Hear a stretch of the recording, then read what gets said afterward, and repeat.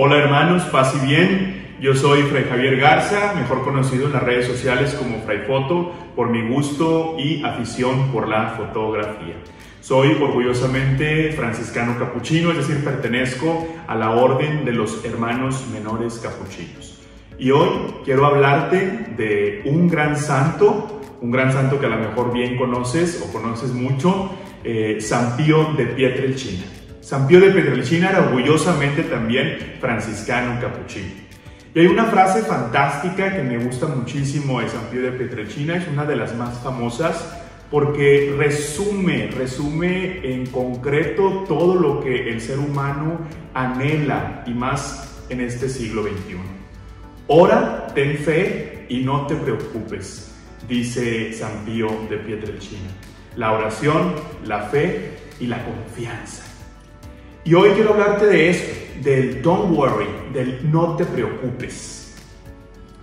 Este no te preocupes de San Pío de Pietrelcina no es un no te preocupes pasivo, no es un no te preocupes que nada te importe, no es un no te preocupes en el cual te desintereses de la vida comunitaria o de tu propia vida.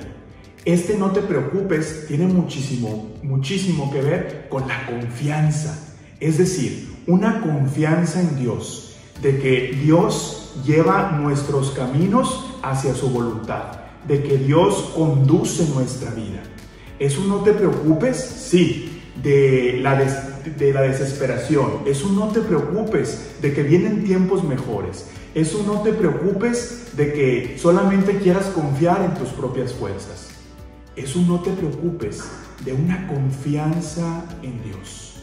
En estos tiempos que estamos viviendo, esta pandemia que nos ha, digamos, trastocado la vida, que nos ha puesto en dificultad, pero también nos ha puesto en reflexión, que es aquello que nos debería de importar más. Hemos valorado muchísimo en este tiempo la oración precisamente, la fe y la confianza en Dios.